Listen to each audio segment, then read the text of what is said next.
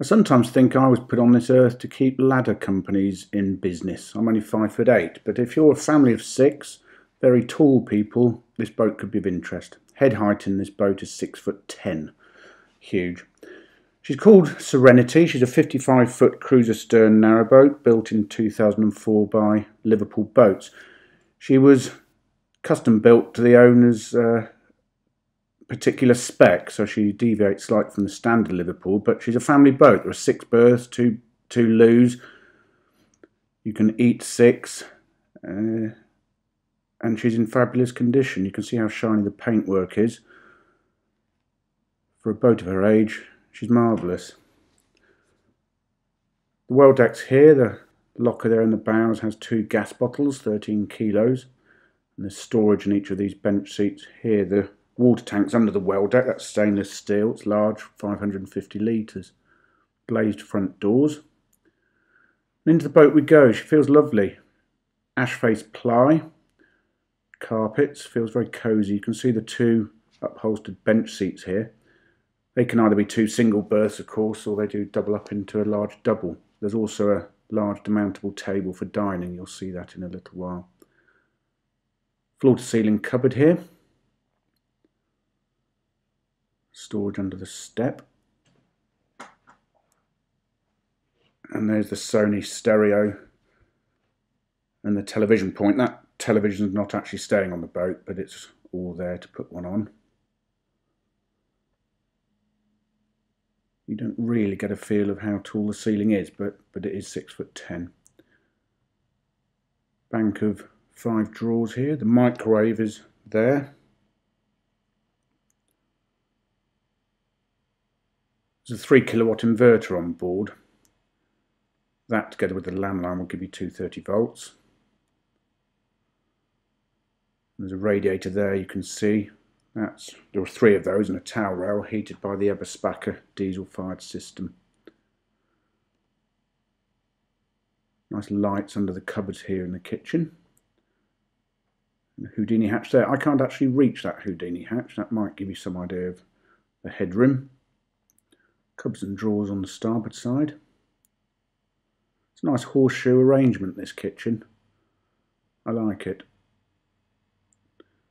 The cooker's a Vanette, 4-burner gas hob. There's an oven and separate grill underneath. Cupboards over.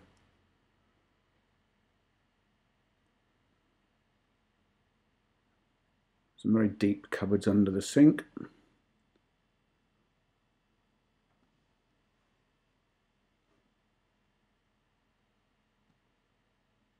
And the fridge is to the right here. That's a Frigidaire 12-volt fridge, and there's an ice box at the top.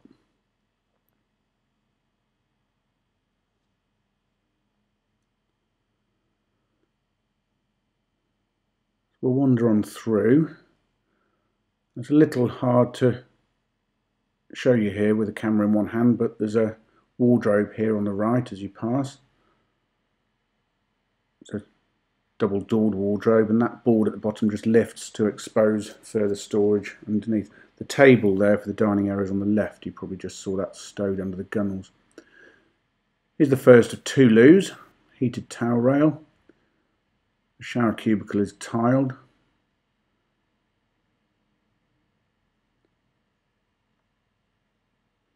The basin's countersunk there with a cupboard underneath. The saloon, by the way, was 9 feet long and the galley 6'6". The bathroom is 5'6". And into the fixed double bedroom. The bed itself is 6'3" long, 4 feet wide. Cupboards over and some reading lights underneath these cupboards. The holding tank for the pump out loos under that bed. And then we go into the aft cabin. This is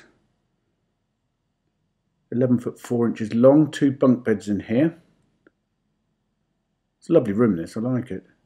Sort of dressing area here, and in there where there's a few bits and pieces is where the washing machine could go. There is plumbing and power in there. So very straightforward. And here's the ensuite loo. Don't see many of these on narrowboats. Compact but very practical. And that's a pump out as well.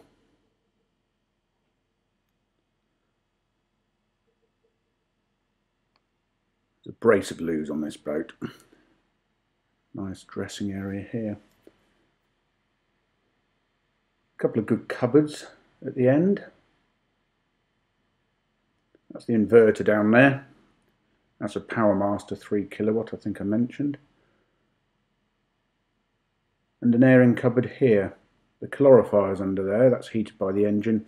And there is also an immersion heater fitted to it, but it's not wired in. That would be straightforward as well. The rear deck's large, 7 feet 6 long. A couple of useful stowage lockers either side, and they can be seats as well, of course. And this back rail and seat arrangement is very child friendly. With the benches below the taffrail, it'd be very hard to accidentally fall overboard. So it's a very family orientated boat. Everything on board for happy holidays. Extended cruising even. There's an intruder alarm on board, I didn't mention that, and there's also a galvanic isolator fitted.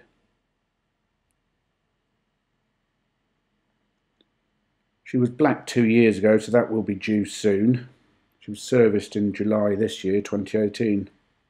The engine I didn't mention actually, that's under the deck balls at the back, is an Isuzu 38 horsepower.